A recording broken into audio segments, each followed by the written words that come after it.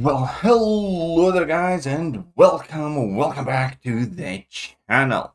Right, so farm baby farm, because it's going away soon. So obviously we're going to be still addressing the revive farm nerf, which already has happened once and is happening even to a bigger degree, because Kabam is still not happy with the amount of free revives, or well, with the amount of revives you can get in the earlier story content. So as we have covered on the channel already, the earlier Act revive farms will be nerfed, as we have discussed in the past. This has to happen. It is inevitable. This is not the result of people posting it in the forums. This is a result of looking at the data and the impact these type of things have on the contest as a whole. That being said, the timeline for this looks like it should land early January, which means you have the December to farm and do your necro runs and just, fill your stashes up and all that other good stuff. Now we can obviously go into a very in-depth rants and points of frustration and points of counter arguments how farming revives in its essence is not much different from grinding arenas, earning battle chips, and using units in order to buy the revives and all that other stuff. All of those activities take time. The only difference really is what is your net gain and how you arrive there. But this video is going to be a bit different. This video is just going to be me giving you guys farming advice, because I know there's going to be a lot of you who will want to, take the biggest possible benefit that you can from the farming whilst you still can. So, almost every stream people are popping in these days since the launch of Necropolis, asking me where did I farm my revives, even though I didn't do much of farming, but this is what my viewers have recommended. These are the places that I went and farmed the stuff. And Kabam's nerfing it all anyways. So I might as well just let as many people know exactly where to go, what to do, what are the best possible practices for it. And so here we go. Right, the quests themselves, which quests I visited most frequently. So they were 4.33, 4.44, 4.45, 5.36, 5.44, 5.45, and 5.46, as well as the symbiote classical variant of 3.1 and 3.2. The reason why there are several of these places is because almost inevitably it seemed like each and every single one of these things kind of run dry after several hours of farming, where you do need to reset them multiple times. Overall, because of that, 5.36 is pretty much the best place to farm the revives. Because number one, it is quite cheap to reset, because it doesn't take much energy when you go down the quest. And the second reason is, even when there is no revive, you can quite often go and get a refill on top of everything else that you're doing in order to carry on farming. However, speaking specifically of the refills, I do highly recommend popping open your green crystals gradually, and there are a lot of refills in there. There's pretty much double the amount of refills that you will get revives from that.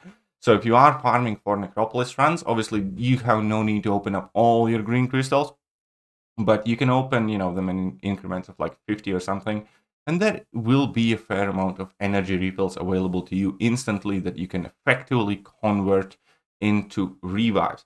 Not to mention again that some quests like 5.36 or 5.46 will quite frequently give you a refill on the parts themselves. As far as the farming itself goes, there are people who do it on autoplay, and if you are in a position where you can just keep your phone on the side and, just tap on autoplay and keep an eye on it without touching it for too much, that's fair enough. You should, however, know that it is significantly faster if you do actually play through the quests yourselves.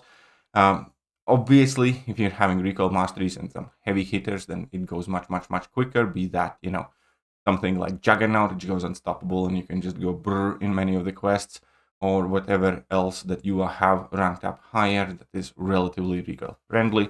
You do want to have champions that have access to a lot of damage from the very beginning of the fight. Kind of like Corvus-esque champions, or Omega Red-esque champions, or Juggernaut type of champions that are super easy to play, do not require on specific rotations, and just let you kind of like mindlessly rush through these things. Now, the final last bits of comment is that every time the game updates, every time a new update comes out, and that is set to happen relatively soon, we will also get all the maps reset. So specifically for the time period right now up until the next update, my personal recommendation is just to kind of scour the earlier acts. I did quite a bit of that as well, where I just entered this, quest, whichever quest, like on all of 3.2 basically onwards, and took a look if there's an easy to grab revive, went and grabbed it, and then when the game updates, all of the maps get reset. If you do need to manually reset, if you see that there is no revive in the map, then always select whatever is the quickest and fastest way to the boss, defeat the boss, and that resets the map in itself. So that is, about as much of an advice as I can give to you guys about revive farming. I'm sure that there are some much more knowledgeable people than me on the subject, because again, I never really did much of farming myself. However, obviously people in the streams have told me, and that is about as much of information as I'm relaying to you now, as well as, the bits that I actually tried out myself. Additional point is, as you are revive farming, do not completely abandon arena. It is super useful to go for like the bottom 4 or 5 milestones to get the units and stuff like that, because again, units you can, if need be, exchange for potions, for revives, everything else. And especially if you are kind of like on a bit of a dry spell in revive farming, you can just hop in arena for 20 minutes, just, to reset yourself, make it a bit less tedious perhaps. It's still slightly bit of a change, and there is some guaranteed value in it as well, because it is not RNG based. Last point that I should mention, obviously, is the daily events. Make sure that whenever there is a daily event active, do complete it, including if you are a bit higher end player, which I suspect you are if you are farming for Necropolis right now, including the event quest completion. The fact is that now, thanks to Paragauntlet, we can actually do event quest completion very quickly and very easily and get the revive from there too. And the final bit is, do not forget the apothecary. Yes, it's awful. Yes, it sucks. At least it's 1 guaranteed revive a day, right? And you can blitz through it relatively quickly. So for most part, that is pretty much it. I don't think I have much left to tell you guys, other than, best of luck. May RNG be in your favor.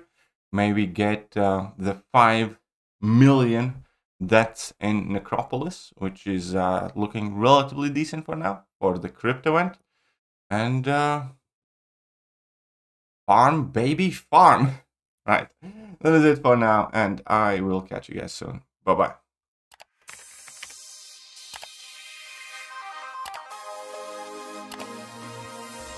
Hello there guys, and welcome back to the channel. So we have all the information about